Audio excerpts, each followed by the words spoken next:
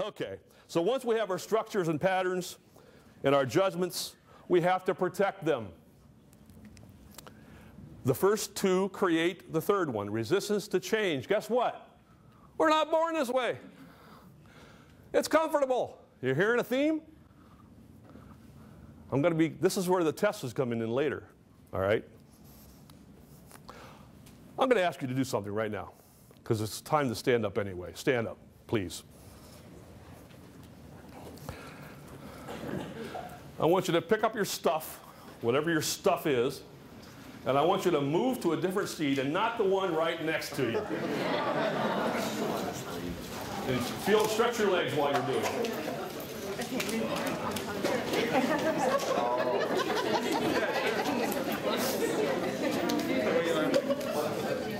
They said not right next to you. That's right next to you. It's right next to that chair.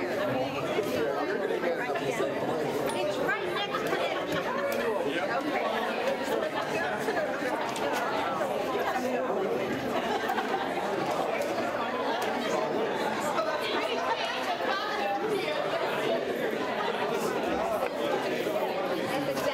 All right, it's not a break.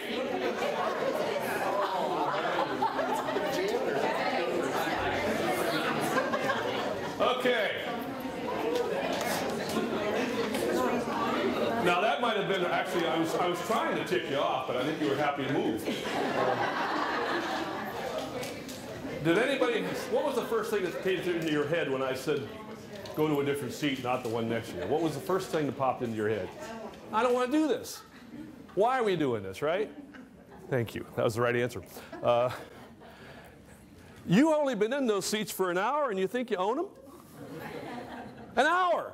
And you got your comfort zone. You got your nice warm button there, and it's all, you know, now you're on somebody else's butt warm. It's like foreign butt warm. This is why we did this, okay, is we've got to get comfortable with being uncomfortable, yin and yang, okay? Back to the yin-yang. It's related to the other two barriers, like I said. We don't even like positive change. Human beings would just as soon lay in a fur-lined rut, okay? Did you ever try to go on a diet?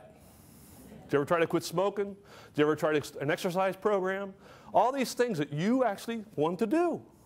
And what happens? The diet industry is a $1 trillion industry because we don't change. There's a new diet every week. Okay? So this is why programs and organizations fail. Because somebody just tells you to change seats. And we don't have any idea why. The why is the motivation. Okay? People will go to the conferences like this or to an executive retreat, and they'll sit in a room and they'll say, we need to have a Six Sigma quality program. Okay, how are we going to do that? Well, we're going to send people to training. Okay, we send them to training, then you guys are all out there in the little quality circles. You're going, why are we doing this? That's the motivation. We need to start with the why. Okay, it's a whole different workshop, but that's why we resist change, is because we want to stay comfortable. It's called the pain and the gain of change. That's where we want to be, in our old seats. Every time you go through change of any kind, even if you initiate it or somebody else initiates it, your first step is denial. I don't need to change seats. I was perfectly fine here. And now you're in confusion. It's like, now I'm sitting somewhere else. I use the analogy of my first computer back in the 80s. Back in the 80s when I started First Step, you know, computers weren't as prevalent. You might not have been born yet, but I had a Brother memory typewriter. I was high tech. And I would type up all these programs and workshops and overhead transparencies. Does anybody remember those? It was a big bulb with a, okay? And I would drive them to Kinko's. And I'd pay, this is back in '86, I'd pay somebody $35 an hour back in 1986 to make my slides and my handouts. It was a word processor. I'd drive back home, edit them, red line, take them back, drive back, change them, take them back home, and I thought this was efficient. It was comfortable. I didn't have to learn how to use a computer. Then one of my best friends, my first clients at WQED, had a Mac. A monochrome Mac with a hard drive about this big. And it was 20 meg. And he said, John, you got to see this. It's so cool. You don't need to be doing all this Kinko's and driving and paying all that money. I said, oh, no, I'm fine. I got a lady at Kinko's handles it. Don't worry about it. Finally, at the end of the year, I was doing my taxes, and I saw how much I'd spent at Kinko's over the past year. And I called Dave. I said, how much is one of those computers? He says, oh, they're not much at all. So I went and I bought a used one, a used Mac at 86. And I said, okay, I'll try it. Well, as soon as I could turn it on, and I couldn't figure out, oh, this is no good. Well, that was where I was before with a Brother typewriter. Then I turned it on, and I didn't have a clue what I was doing. I thought I just didn't know anything. So I finally got over the hump, saw how cool it was, and then they came out with version 1.2 of WordPerfect. Okay, I was feeling good about myself, back in my comfort zone, and then bam, I got to get a new version of WordPerfect. No, I don't need that. The old one works fine. And you go around and around and around this thing all the time. But if you always stay here, you never will grow. You never will learn. You never will develop. And you become narrow. That's why the older you get, the more weirdos there are. Because our comfort zone gets narrower and narrower and narrower. And life stinks. It really does. This is, I think, a big point that I really want you to get. You know, stress, we talked about the stress thing at the very beginning. All stress is rooted in a perceived lack of control. Think about it. You didn't have control over me telling you to change seats. That was a little stressful. All stress is rooted in a perceived loss of control. And I said perceived.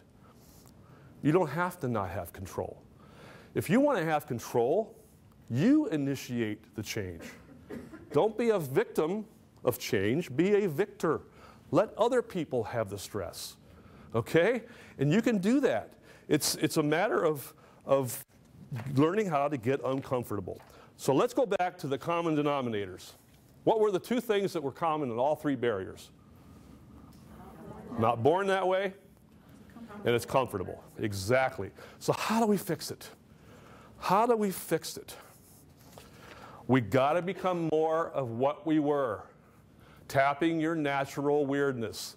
The greatest thing in life is to die young, but to delay it for as long as possible. George Bernard Shaw. This is a study, a huge study done in the days of the beginning of the Head Start program. This is so revealing. This is the 9 dots. This is the coloring book. They gave 1,600 children tests of divergent thinking, which means out of the box, all right?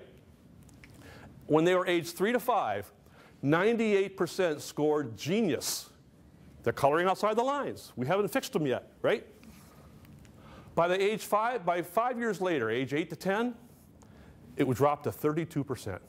We got a hold of them. We fixed them. 5 years later, 10%. And then by the time they got to be our age, 200,000 adults were given the same test over 25 and only 2%. Once you hit 25, it's over. You're fixed. You're all fixed. Now, this is not aging. It's conditioning. We can change it. We can fix it. It's called childlike thinking, all right? And we're going to practice some of it. My agent on the first book, you know, when he read my writing style, I thought he captured it really well. He said, you have a playful style. And I thought, that's really cool. I like that.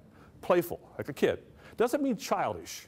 It means weird, okay? Not restricted.